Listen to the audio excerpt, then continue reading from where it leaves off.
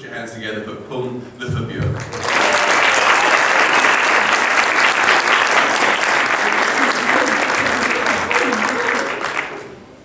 Good morning, everyone. You guys still have a hangover, or are you good? Good, right?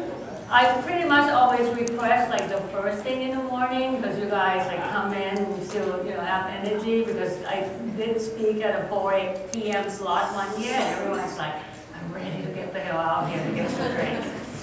So today my topic of discussion is undeniable, how to create images that can't be ignored. And focus today is about art direction, and usually I show a lot of work. So this year I decided to show less work, but much more in depth, because I think you can learn a lot about the process of creating really stunning visual. A little bit about myself. This is me in kindergarten. I was born and raised in Bangkok, Thailand, and I was always this kid that's fascinating with all things visual. I remember math class always feels like it's 2 hours long, and art class feels like 15 minutes long. And I'm one of those kids that just hates math, science, and all that stuff. And my parents went to medical school, and they was like, is this my kid? It's like something, like all my family are like Fulbright scholarship student, great in math, and then like they become an engineer, and I'm like just on the other side of the spectrum. And I remember there's this thing called art, that it's always, the thing that I want to grow up to be. I always want to grow up to be an artist, and until high school, I started seeing these images from an ad campaign for United Color of Benetton, and I thought, wow, maybe I don't want to become an artist. This is cooler, create something that's completely shocking. And it was like an ad campaign for fashion brand that usually you see model, beautiful, smiling with clothes, but there's no clothes in here, and all you see is United Color of Benetton. So images was profounding at the time, and that was in the 90s. And I did some research and find out a graphic designer, his name is Tibor Karman, who's a Hungarian designer, was responsible that come up with all this art direction for Benetton. And that's how he inspired me to study graphic design, and that's where I went to school, to study graphic design. 20 years fast forward, this is where I am now in my office. I always surround myself with visual. I think it's like, I'm fascinated by anything and anything. I'm like, my eyes always hungry. When I travel, whether it's go to like Japan for 2 weeks, I kid you not, I have 20,000 photos on my iPhone, and I drive my husband and my kid absolutely crazy, because everywhere I go, I'm like, let me take a picture. I want to learn everything and see everything, whether it's architecture, design, color, typography. I want to be as awake and notice everything as much as I can. So I have this habit of recording anything that catch my eyes, and I think it's a good thing to practice. You almost have to force yourself to be visually vigilant. And sometimes still with stuff like this, catch my eye. This is a restaurant in Kyoto that the noodle fly through this conveyor belt. You have to grab it with your chopstick. Some people think it's cool, and some people think it's like really nasty and gross, because the person right behind you have to catch the leftover, right? Or this thing, a piece of sculpture at Venice Biennale, quite incredible. A statue of Lincoln, but no Lincoln on it, but this whip that is whipping violently on 3 sides of the glass, and I thought, wow, what a profound statement, almost political statement in a way by a Chinese artist. So all of us, doesn't matter whether you copywriter, art director, designer, if you want to be amazing in this field, you have to be visual fluent. So how do you do that in this world of where everything is just freaking throwing at us? You know, everywhere we go, you know, subway, billboard, on the phone, there's crap throwing at us everywhere. And all I'm saying is that, you know, there's no magic way to do it. You just have to be alert and pay attention of what catches your eye. Is it an ad that is so totally quiet and, you know, a lot of white space? Or is it color that's catching? Or like, what is it? You know, like make it a habit of being a student and study visual at all time, because you have to. You know, if one day you want to become a CCO, you've got to be good in everything, even though you have a copywriter background, or, you know, you want to be, you know, amazing creative director in the future that be able to kind of point your team to the right direction. You need to know all these things and, you know, be aware of what is now and what it was produced before in the past, so you can project what you can do that's new and different in the next. So I'm going to walk you through two projects in detail, and I want to leave a little bit more time so you can do a Q&A. So whatever you have in mind, question from me, write it down so you don't forget. So first client is Hong Kong Ballet. Hong Kong Ballet is one of the premium dance company in Hong Kong, and they came to us and asked us to help them rebrand because they have this crazy perception problem. Their subscription was way down. People don't go to see ballet anymore because it's a very difficult art form. When you think about who the hell goes to see ballet, and who goes to movie and concert and all that stuff. So it's not the coolest, you know, form of entertainment. So the new artistic director, his name is Satin Weber, came to me and asked me to rebrand the whole entire organization. So I asked them to share with me, you know, what they have currently, and this is what they said. What a mess. You know, photography is all over the place, the typography, there's no brand standard, color is not consistent, sometimes they use like beautiful fashion photographer shooting, sometimes I don't know what they're thinking, you know, like some of his production, of course no one is not going to see. But there's three, when we do more research and, you know, talk to the audience, current audience and people on the street, we found there's three problems with Hong Kong Ballet. First one is the perception. That people think ballet is for the rich, you know, for the elite. And you know, there's an art form, it's hard to understand, and it's expensive ticket, so, you know, people don't bother to go. So we know that we have to reach a much more younger audience and much more broad audience, make ballet relevant to today modern entertainment, right? So we try to reach the Henry. I call the Henry, which is spelled H-E-N-R-Y, high earning, not rich yet. Okay, so like they might not get the ballet, but like, you know, the more we can talk to them, you know, there might be interest in the future to maybe buy 1 or 2 tickets for the show during Nutcracker season or something like that. Second one, the brand consistency needs to be in every touch point. So, you know, from typography, design, color, whatever the hell you do, 6-second spot, advertising campaign, brochure, it got to be consistent from the design standpoint, color, the way it speak, everything. And third, we need to make Hong Kong as a whole city fall in love with ballet again. But that's hard to do because people don't care about ballet. So how did we do? We stunned the world with this beautiful art direction. I think that's like, we let the ballet dancer be the hero, right? So this is the image. When you look at it, it's pretty, but there's a lot of meaning to this. Instead of using beautiful ballerina that is like very super princess in pale pink, we show them in a very strong, you know, almost like army of ballerina. This is a new era of Hong Kong ballet that is different. You know, they stand in a row, their legs spread out in almost like geometric form. Their hair is sticking up, almost mimic the skyline of Hong Kong. Very, you know, there's something about this image that is quite arresting, and people remember it. This is a building called Yin Fat Building in Hong Kong. Everyone who travels to Hong Kong will go to this building and take a picture. And as you can see here, you know, we don't, I told the artistic director that I'm not going to put the dancer in a leotard, in a prince costume, because that looks ridiculous.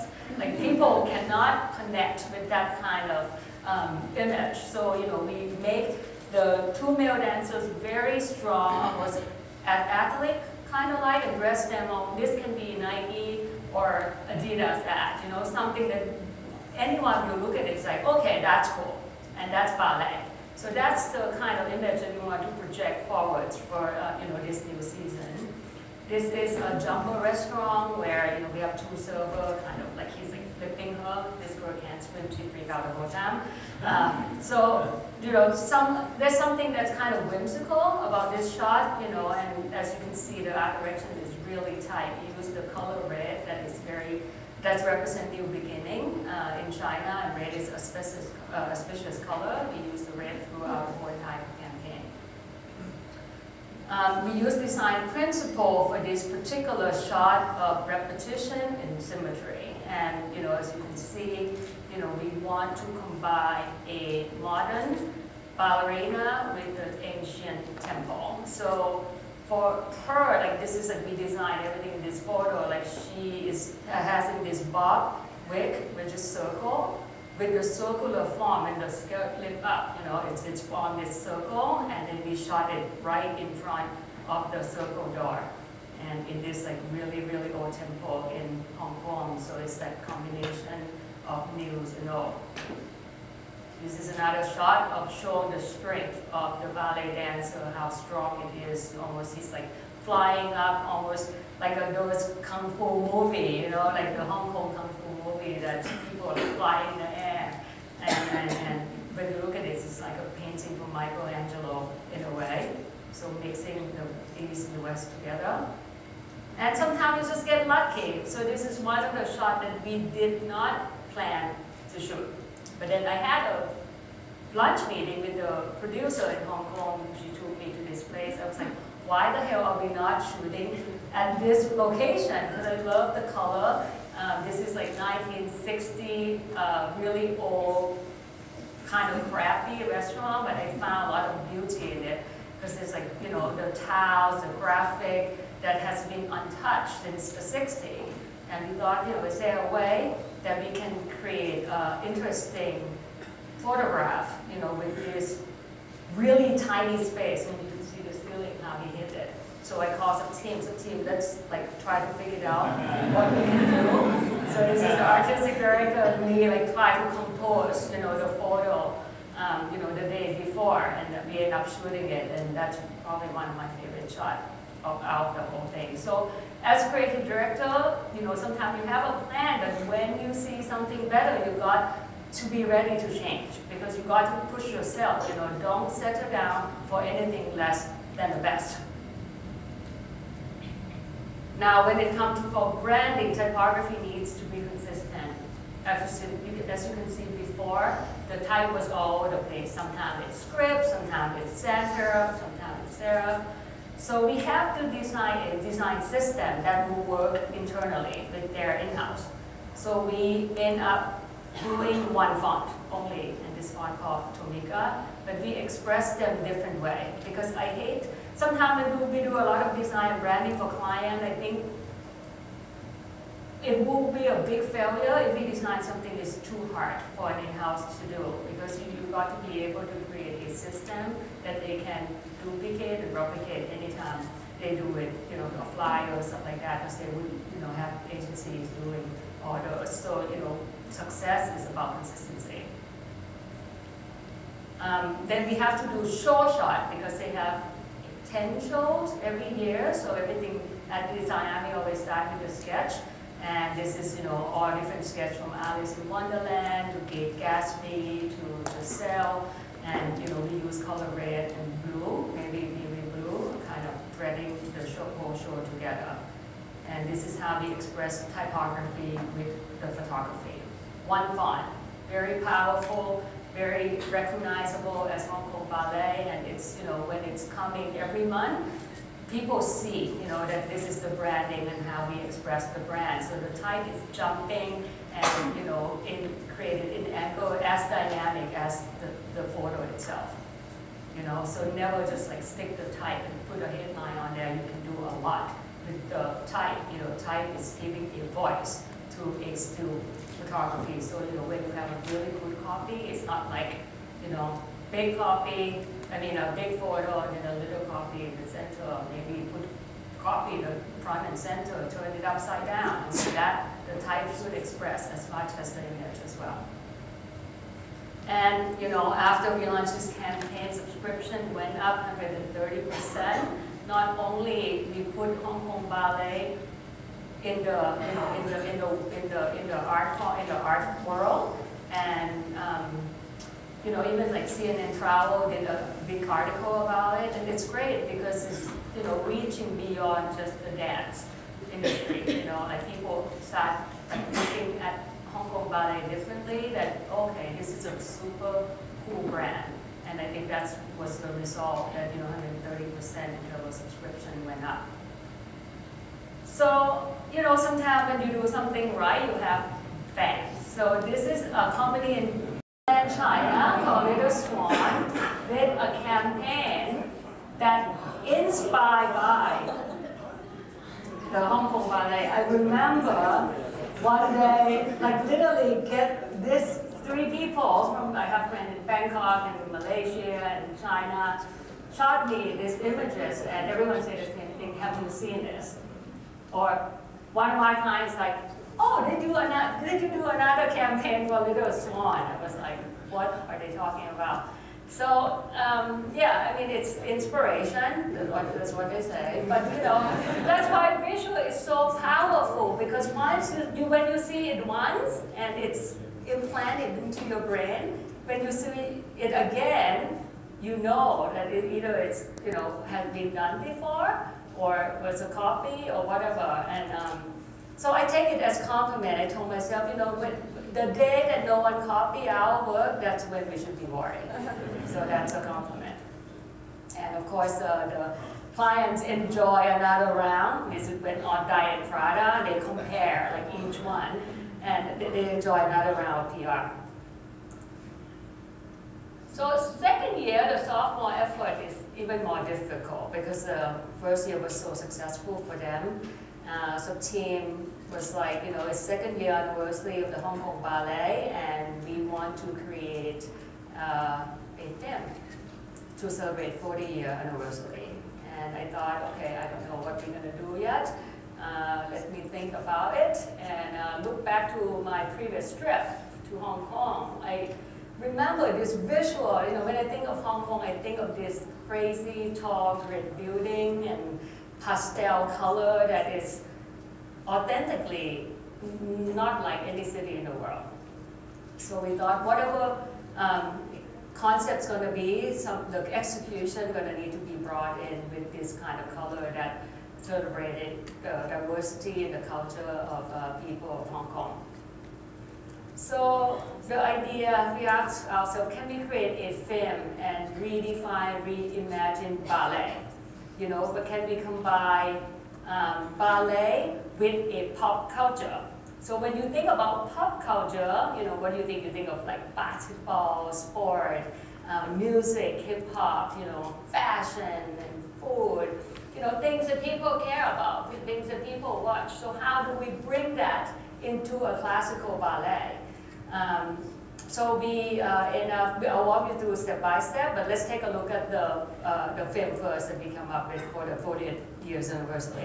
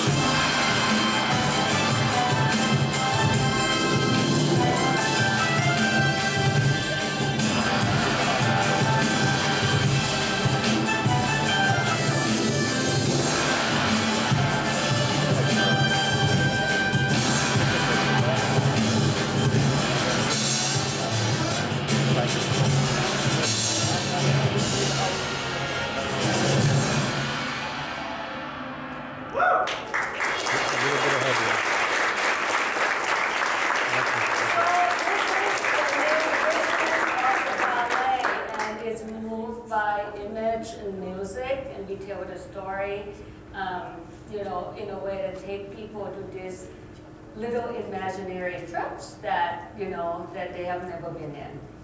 So let's talk about process. How did we came up with that?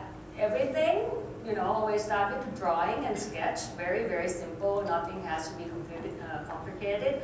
We show the client the sketches, you know, walk them through, and the client's like, this is crazy. Now I have to choreograph the Chinese table dancing, the grandma swimming, dancing, and you know, I thought, you know, we need to bring some humor in because people understand, you know, the joke and the funny part. That's what they're going to remember. I mean, people love the grandma part of this. So once the sketch, the concept and idea got approved, I worked closely with producer and gave them the brief that I need you to go find a location that is colorful. It can be like crummy building or housing project or whatever. I want like rainbow, colorful, find something that have really strong graphic lines. Can be crosswalk, can be the basketball courts or sport arena or whatever. You know, give me some graphic lines because all the ballet is all about like, you know, being dance in a line and uniformity of the dance. And then, you know, we did a lot of research on the fashion part of it because then we are creating costume design that to go in the movie. So we're looking at like David Bowie from the 70s, the 80s disco era, because this is surveyed 40 years, so we kind of want to mix and match everything that doesn't make sense together and make it new and different. So we did some color palette and color study. And of course, we color every single thing in every single frame of this. It's like art direction on steroid. I mean, it's just like every single thing was drawn and planned because we only have 2 days to shoot all this, and the day of the shoot, you go there and you have to execute it. And it's super tight, you know, and we have the drone go up to figure out how many dancers we need for emoji, you know, in relation to the height that go up on the sky and, you know, how many people. So, because we have to be ready and choreograph it before we go on shoot. So it's super complicated.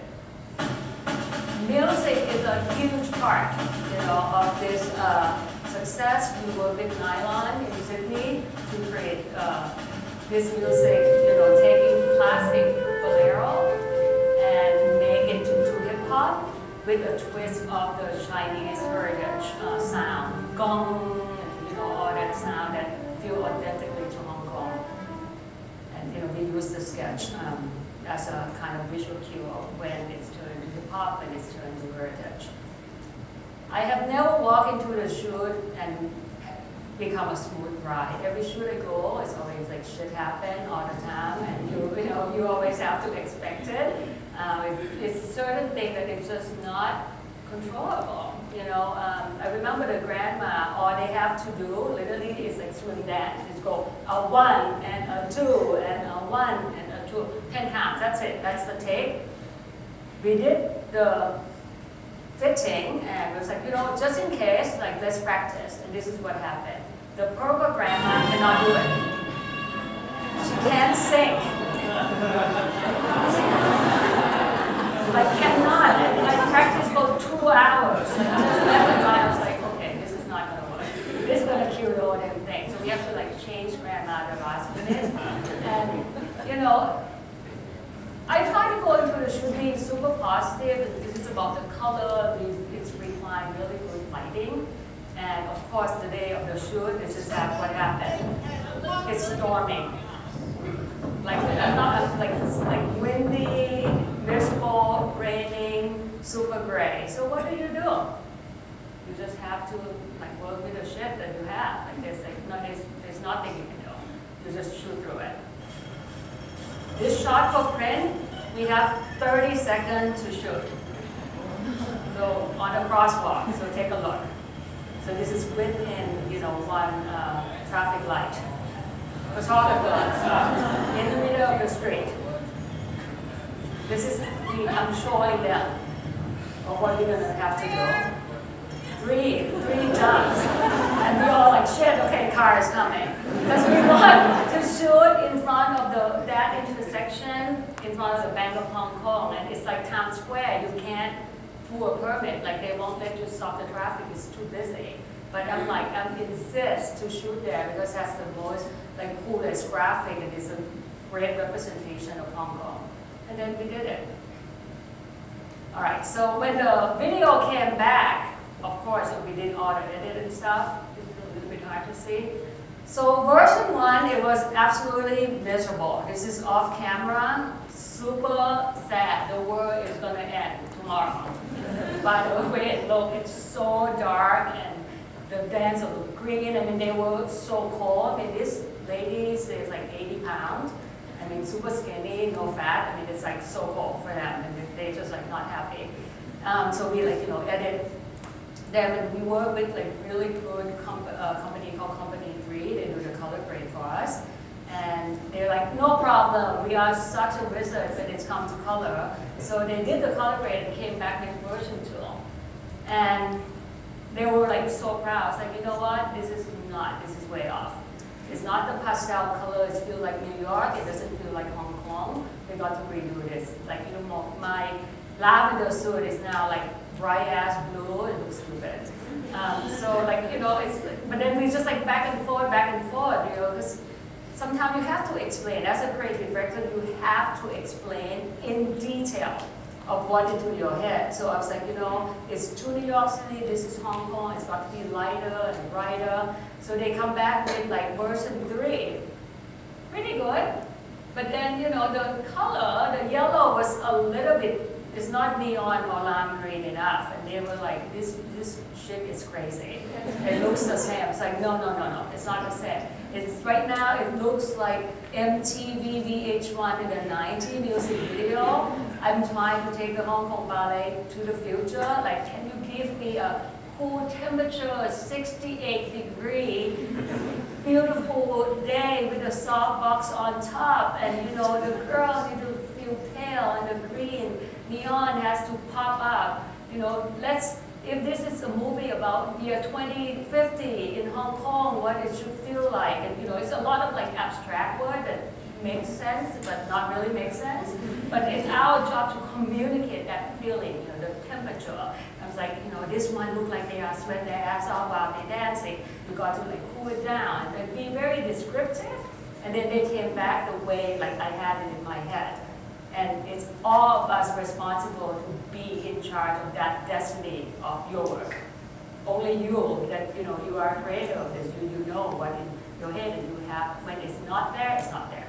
So be very, very thorough in your work. Okay, art direction on Steroid. This is the print sketch, you know, and when we sent the concept to the client was like, okay, this is drawing. Human can't really do this on top of this course, but it's just like drawing. We draw it anyway because it's like a cool shape and it's created this fun graphic. I mean, how you're gonna like, you know, handstand and lift this thing, or this shot of the 4 guys like jumping. I mean, that street is so narrow. But then we kind of create like the goal, like this is where we want to land, and work closely with the artistic director to create the shape in the air, and you know, like practice the dancer that, you know, you're going to be doing this. Because each shot we have about half an hour to shoot, so they kind of have to sync together before coming, even though it's print, you still have to choreograph it. And this is the final.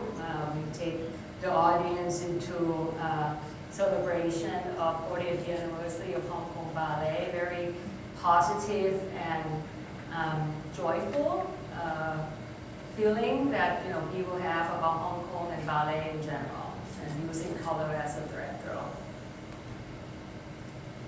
And you know, we got, of course, a lot of press, and because the video is very easy to share.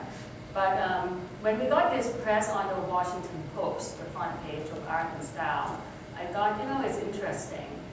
What we do here, I mean, you guys know what's going on in Hong Kong right now, right? Lots of protests, you know, every weekend, and we were shooting like at the beginning of it.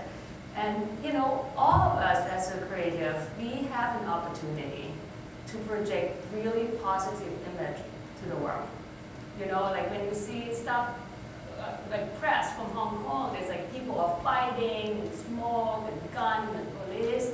You know, us, like what a power that we have to be able to say, you know, as an artist, as a creative, you know, we project this kind of image. And for me, I mean, it's much deeper and more meaningful to be able to contribute this kind of visual to the world. All right, so let's move on to the second client. So you guys might say, well, Pum, it's easy to brand Hong Kong Ballet because the subject is beautiful and, you know, the dancer, they all, and whatever you do is going to look good anyways. How about eye doctor, you guys? How about the opticians? So Georgetown optician came to us and asked us to help them rebrand from just a regular eye doctor to a fashion destination of all things eyewear. How the fuck am I going to do that? Like, you know, it's like, how do I make opticians, eye doctors sexy, right? So I asked the client why we want to get into fashion and stuff. They said, you know, there's a new business model, you know, for our family. This is a family company, by the way. It has been around 30 years, and they have several retail stores in Mid-Atlantic, US. And they thought, you know, there's an opportunity to grow the business by combine the medical with the retail experience. So I thought it was an interesting idea, you know, but then you have so many competitors out there, from like Owl Eye to Webby Parker, where you can buy online classes like for $99 a pair, or you can go to Neiman Marcus or Net-a-Porter to wear high-end glasses. So like how an eye doctor going to stand out, you know? So we came up with a concept called Our Family Nose Glasses, because what's different between them and the rest of other retail they are family owned. And this knowledge of eyewear has been passing down from generation to generation. So we told them that, you know, let's do 2 episodes of the film, tell kind of like semi-true story of this family with eyewear and eyes obsessed family. And we do like one launching in the fall and one launching in the spring. So I'm only going to show you the spring one. And this is an episode called Eyeball, where the kids, the dad and the 2 kids went to see the grandma, who's like the Jedi of all things eyewear. So let's take a look. The Eyeball was the event for the ocularly obsessed. Time for the family to take off their glasses with she who taught them to see. Grandma Ida, mother of matriarchs.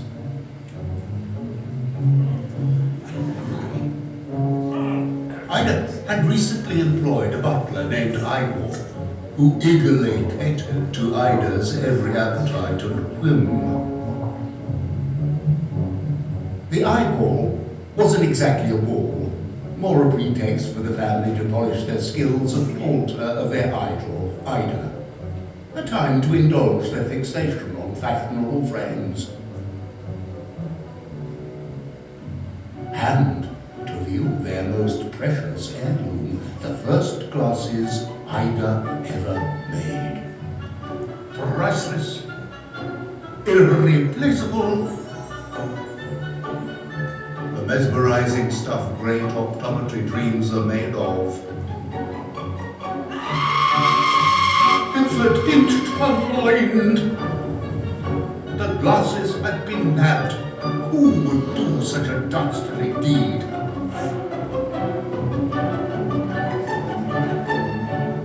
Did Igor just have eyes for Ida, or designs on her designs?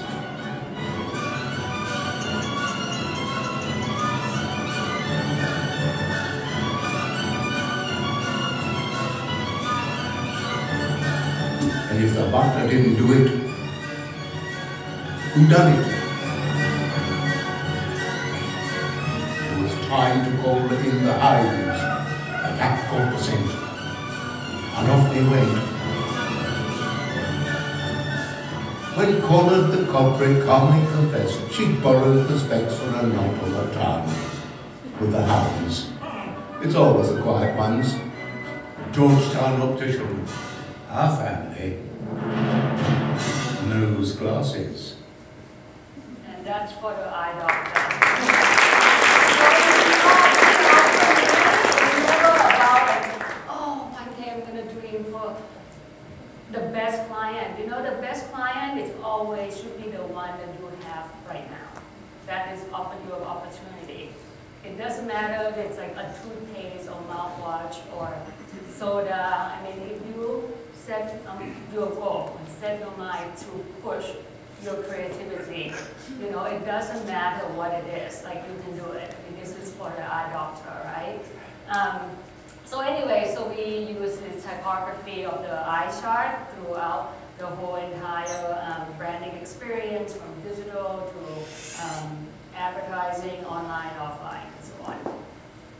And you know, of course, we would have known that it's going to end up on Trendlands and AdWeeks, and so this family is fun. We have been running this for 2 years now. I wish I can show the new one that's about to come out in a week, maybe a week and a half. So you guys have to keep an eye on it. It's even crazier.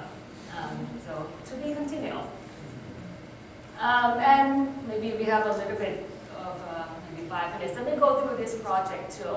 As a designer now, I feel very lucky because it has never been a better time to be the designer, because we have an opportunity to create product with clients. So while I love doing the art direction and advertising, what I really love is changing the client image inside out to help the client develop product.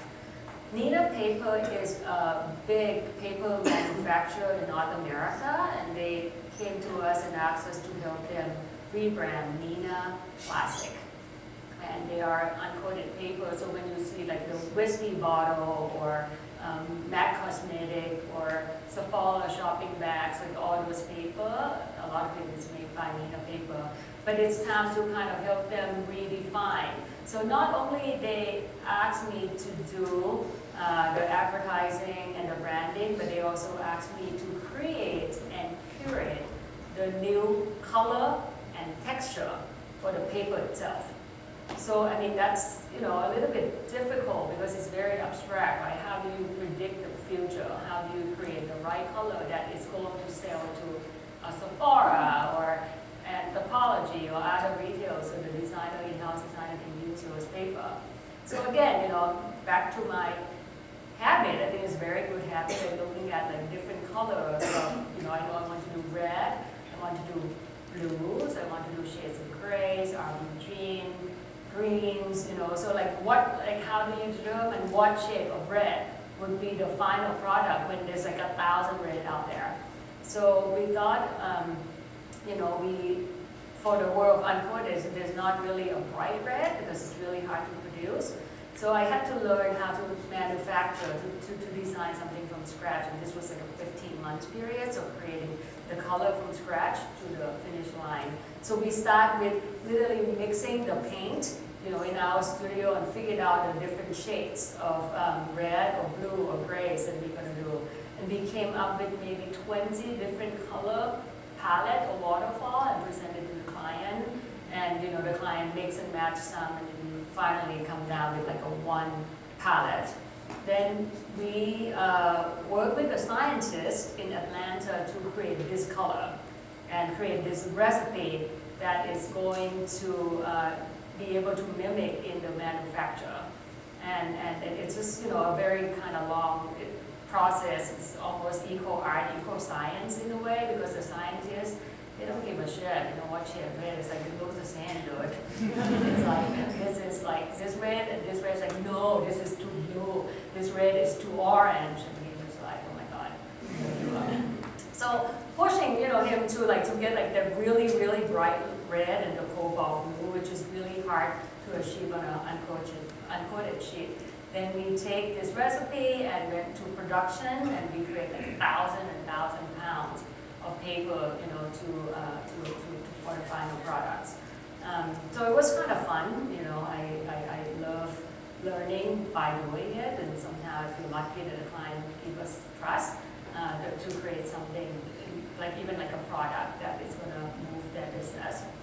Now art direction. So once we're done with the product design, then we have to create the art direction. This is Nina Classic, so we want to look at different era of art history, from Renaissance period to Art Deco to modern art to surrealist to digital. So like kind of like different era of art history, and we interpreted them in a new and modern way.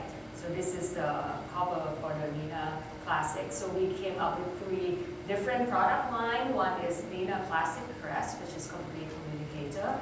Nina Classic Linen, which is luxury, sensible luxury. So this paper is used for like cosmetic and high-end jewelry box or watch, you know, like, or the gift box during Christmas, and classic texture. And of course, we have to do a lookbook to explain all this product. So, you know, this art direction of like Renaissance girl was talking about color palette, but it's a modern take, right, on the Renaissance with the color. Or like the envelope, you know, why do you need different shades of whites? You know, why there's 1,000 shades of whites out there and how do you use them? Or like, you know, digital printing is like the new trends. So, you know, educate designer to learn about color and texture.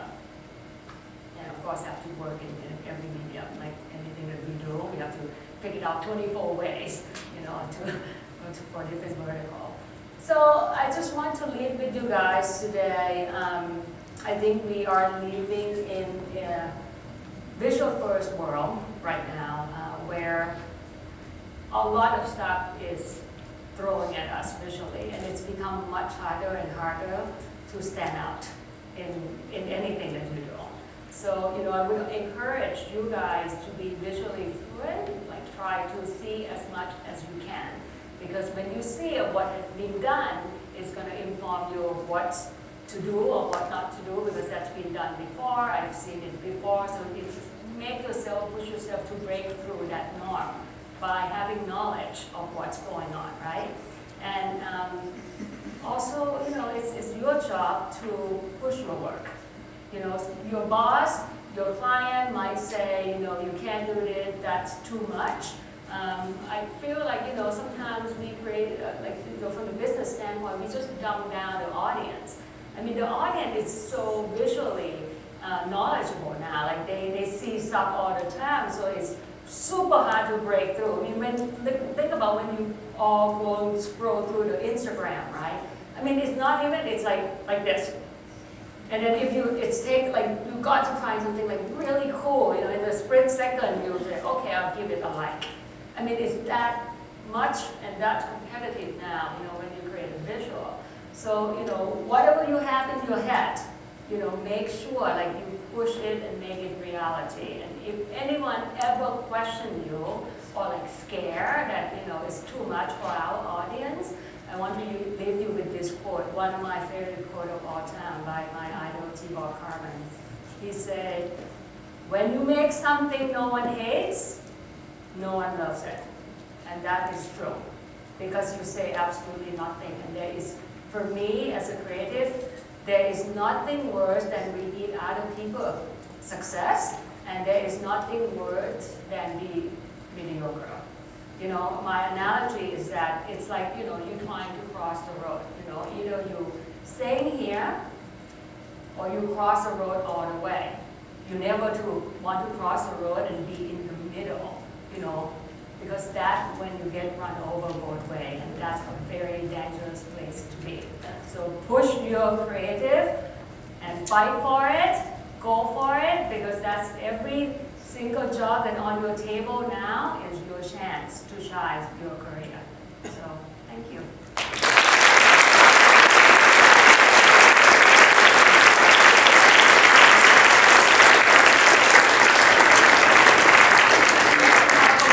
We've got time for questions, yeah. I'm sure there'll be plenty. I could see the art directors in the room salivating over every slide. So make the most of this opportunity, because there's some amazing work that she showcased and the passion behind every decision as well. Come on, who's got a question? Okay.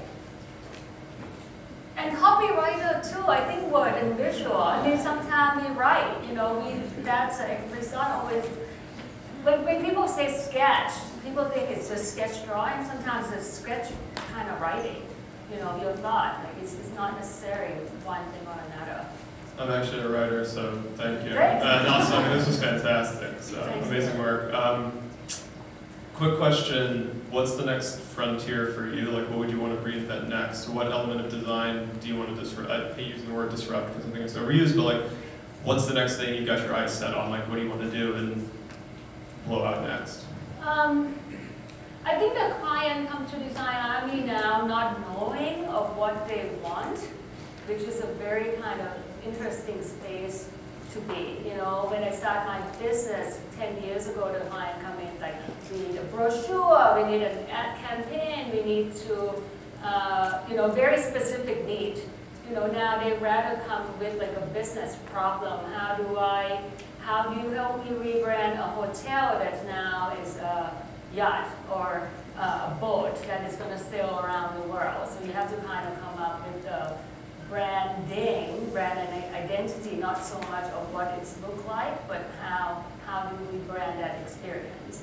So like now I'm designing, let's say one of a big hotel, Ritz-Carlton, I help consult in terms of like design experience of when the guest is coming to the hotel, what do they need to do at every property to have that consistent experience, whether you go to Bali or Bangkok or Shanghai or London, what do they need to do to create this memorable moment at a Ritz-Carlton property. So it's like, the word design, it's very broad. I mean, you can be design as a designer, you can design experience, you can design furniture, you can do digital design, you can do sound design, and I think now I push myself to learn every facet of it. With the Hong Kong Ballet, it was the first time I worked with a sound design company to create the sound that matched the vision. So again, never stop learning. Be a firm believer on learning by doing, and don't be afraid, because things change all the time. What you do today may not be relevant 6 months from now. So, at my age, I have to keep up with the kids. I have to keep up what's the next. And a lot of times it's the gut feeling, be able to predict what's coming up next. It's very important. That's awesome, thank you. Thank you. Question over there, yeah?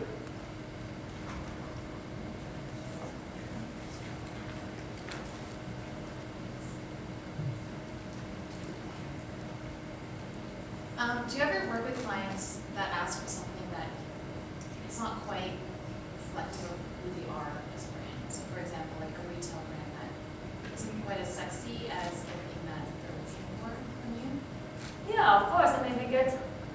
We are much more boutique, agency, so we have ability to pick and choose the client we want to work with. So it's a little bit different than, a big global ad network. So I think the client already does homework. When they come to us, they look at our work and, have a request for proposal, and then that's it. I have never have to pitch it in my life. They come to me, and I don't believe in big work. So you're pretty much aligned with what they're thinking, what they're asking for usually. Yeah, and then, of course, there's, 15 years of within this business. Sometimes the client has certain expectation, and they feel like, oh yeah, design is going to take us somewhere cool and different, but then they're afraid, and then I'm pretty good at selling the design and, put the confidence on the work so the client feel confidence too. But sometimes it's just not in their DNA, and it's like a really, a very struggle. It's struggling. So usually we just kind of like, let's get divorced. I think it's better you go find a new wife, because it's just not working. And sometimes it's better that if it doesn't work, it doesn't work. But most of the client, it's working out, because when they hire us, they know what they get into. We're not going to have, 15 account executive on. It's not like that at all. It's me working directly with CMO of the Ritz-Carlton. So already we go in as a partner, rather as, a partner with a business rather than an agency. So, we do like dinner and then we brainstorm, so the work relationship is much different.